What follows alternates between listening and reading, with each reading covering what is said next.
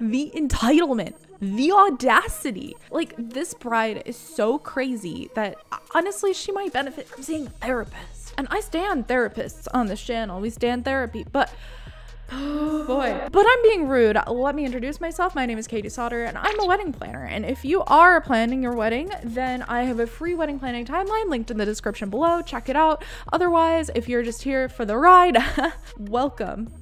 Welcome to my dojo. Don't forget to give a flower to that like button in its favorite color, of course, and give a cat-like head bump to that subscribe button, but keep it PG for me, okay? Let's dive into the story. So this is from r/WeddingShaming, which is one of my favorites on Reddit, and it's from AnonShell24. My aunt's family friend was Bridezilla nightmare wedding. My aunt just came back from a wedding which sounded like a total nightmare. The bride is the daughter of my aunt and uncle-in-law's friend, so basically a family friend.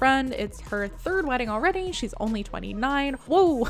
All right. She has 2 different kids with 2 ex-husbands. This woman seemed obsessed with weddings from the moment I met her and was only interested in talking to me about engagements, weddings, rings, etc. 5 minutes after I met her for the first time, she proceeded to chastise me for not being married or planning my wedding yet, saying I'm running out of time, even though we are close in age. Yeah, I'm like, 29's not that bad. I'm 29. Okay. We're all on our own timelines. A few months before the wedding, my uncle-in-law took her for a dress fitting, and since she couldn't afford the dress, which was $1,000, he generously offered to pay for it, and she accepted. Fast forward to a few weeks before the wedding, she informed my aunt and uncle that she is canceling the catering service to cut down on the budget and instead asked him to help her mom cook for everyone. He agreed and was told that the meal would include pre-cooked pasta that was reheated by putting it in plastic bags and dipped in boiling water. Barf. Yeah, that's like the store bags? I mean, I guess it's one thing if it's a sous vide bag, but like, are they store-bought plastic bags? I need to know more. And they also had jello and pudding for dessert. The wedding was supposedly at a castle, but it ended up being some sort of tacky looking house where Dungeon and Dragon fans go to cosplay. Hey, wait, hold on. There's nothing wrong with Dungeons and Dragons. I've played Dungeons and Dragons. It is fun, as long as you have the right group, but only then. On the wedding invitation, it said formal, but with no specification. Black tie, white tie, semi-formal, etc. I mean, that usually implies some sort of black tie. So my aunt and uncle picked out nice formal outfits, which the bride's mom okayed beforehand. After they took a plane to fly to the wedding venue in another state, the bride immediately put my aunt and uncle to work, shopping at Costco, etc., which they did. Then the bride threw a fit that my uncle-in-law didn't have a white shirt and black tie, which she did not say anything about in her invitation. Yeah, she did need to be a little more clear than that. And demanded that he go buy one before the wedding the next day, which he begrudgingly agreed to. That's nuts. That's not much time. The worst part is her fiance, now husband, told my uncle that there's something she didn't tell him. She wouldn't be wearing the wedding dress, which he spent $1,000 on. Apparently, a family member didn't know that he'd already bought her a wedding dress and offered to pay for a dress and a dress fitting. So she did that instead without even having the consideration to tell him before or apologize for wasting his money.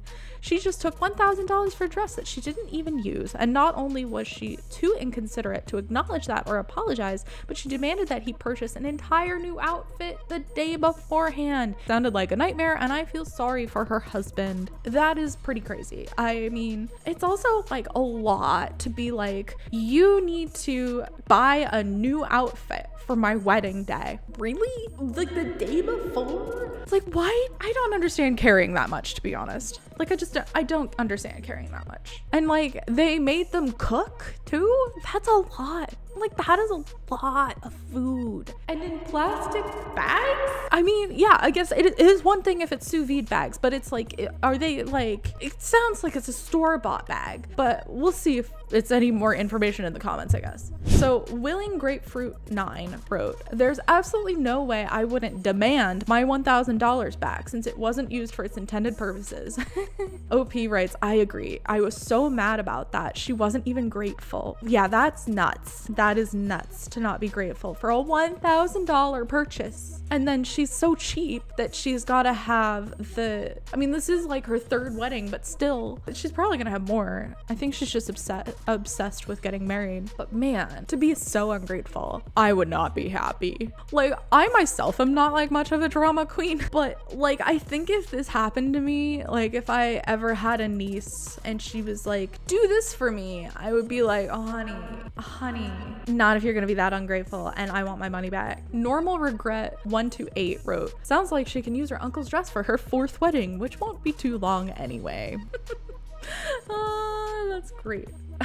That's true. Soup Science Kilts wrote, why did your aunt and uncle say yes to her every demand? She is not their daughter. She sounds entitled and bossy. I'm a bit confused. OP writes, because they're just way too nice and generous. Agreed, she sucks. Dis the Beat wrote, honestly, I'm sorry to say it, but you get whatever you put up with. I would have straight up laughed in her face and gave her the middle finger as I walked away.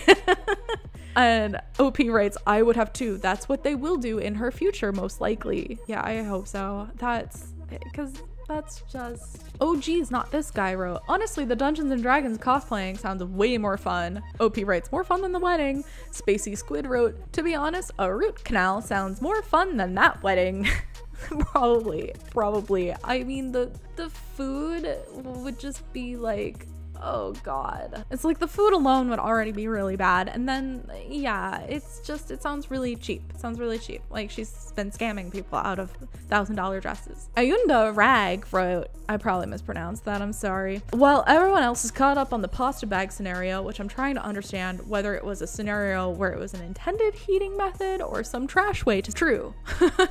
I'm stuck on the fact that she scammed 2 people into $1,000 plus wedding dresses. What is in her backstory where she can manipulate old men like this? That is, I mean, I guess that sounds like a superpower if you think of it in a different way. Traditional_air_9483 wrote, he should have told her to reuse one of her other bridal gowns. She would probably say it's unlucky, but I don't think the dresses were the biggest problem in her marriages. I'm canceling the catering and having you cook. No ma'am, I contributed the dress. Food's on you. So further reading, a lot of people wrote, oh, but it's normal to cook pasta in bags. We do that all the time in cooking. But I think they mean sous vide bags, not like the, you know, not a Walmart plastic bag. Which it sounds like, based on what the OP is writing, it was definitely plastic bags in boiling water. I'm just like, what chemicals are unlocked from the plastic by doing that? I don't know why I use the word unlock, but oh boy. Yep. So this is very entitled, the audacity is just nuts. If you liked my content, don't forget to check out the free wedding planning timeline linked in the description below and check out some of my other videos.